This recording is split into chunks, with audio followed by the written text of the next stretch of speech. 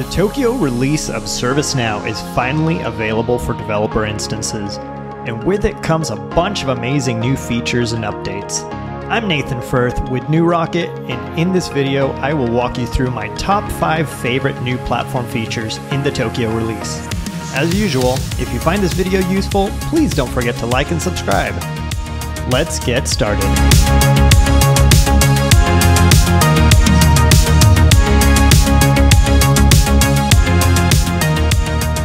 Starting with number 5, we have translated notifications. For anyone who has tried to send multilingual notifications in ServiceNow before, you know how frustrating and difficult this has been. But in Tokyo, we have 2 new options for translating notifications.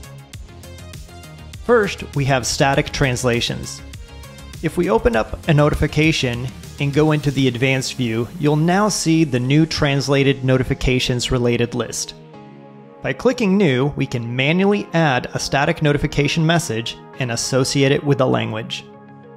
Second, we can also enable dynamic translations under the What Will It Contain tab. Once configured, it enables us to utilize an external translation API for notifications where a static translation hasn't been created. To use translated notifications, you will need to enable these plugins and create the system properties. Number 4, we have some new features for App Engine. For those who are not familiar, App Engine is a low-code development tool for creating workflow applications very quickly. In Tokyo, when we go into the table and form builder, we now have a new tab for adding and managing our flows. This makes it super easy to define your data, experience, and logic all from a single screen. Also, for those who are familiar with Excel, we have a new formula builder where we can use predefined functions to calculate the value of the column without having to write a script. In the San Diego release, we saw the addition of template authoring. But now, in Tokyo, we are able to also share our templates with any user or group in the system. Next, under Logic and Automation, we have a new email notification builder where we can create event-based emails that we can also trigger from our flows. And finally, we have the new App Engine Management Center, which is a brand new app available from the ServiceNow store that provides admins with a central hub to see all of their deployed apps, if they're being used, requests for dev access, and where the apps are in their pipeline between environments. Number 3. We have some new enhancements to the UI builder. In Tokyo, there have been a number of new components added, and we'll be taking a look at just a few of them. Starting with a new condition builder. This component has a ton of configuration options, and you can even predefine a query or exclude any fields that you'd prefer not to show. Similarly, the condition builder has now also been added to the list component.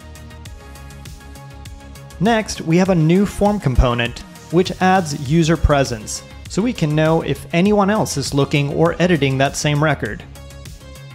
And finally, we have an update to the tabs component, where we can now conditionally display tabs as well as adjust the orientation of the tabs.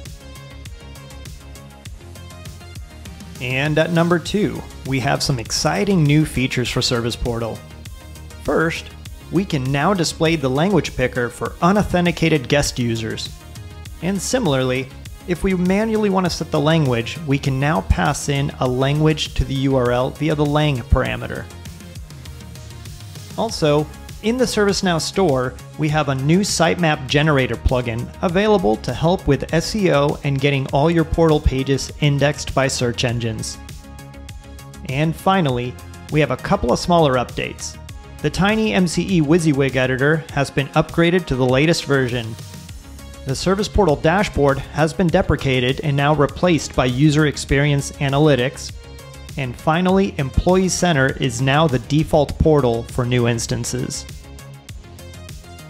And finally, at number 1. This is something we have all waited a really long time for, and that is an upgrade to ServiceNow's server-side JavaScript engine. The current version is based on ECMAScript 5, But now in Tokyo, ServiceNow has released ECMAScript 2021, which encompasses the feature rollup of ES6 through ES12. It is currently only available for scoped applications, so you can't use this in global yet. If we open up an application record, you will now see a new JavaScript mode field, and here we can set it to ECMAScript 2021. With ECMAScript 2021, we now have access to a ton of new features and keywords such as let, const, as well as support for arrow functions, template literals, destructuring, and map objects. Since this changes how JavaScript is interpreted by the system, if you do this to an existing application, it is highly recommended that you do some additional testing to make sure everything is working correctly. And there you have it. I know there's a lot more to the Tokyo release than what I was able to cover in this video, but if there's a particular feature you're really excited about, or if you feel there's one I should have included, please let me know in the comments below. And until next time, I'm Nathan Firth, and thanks for watching.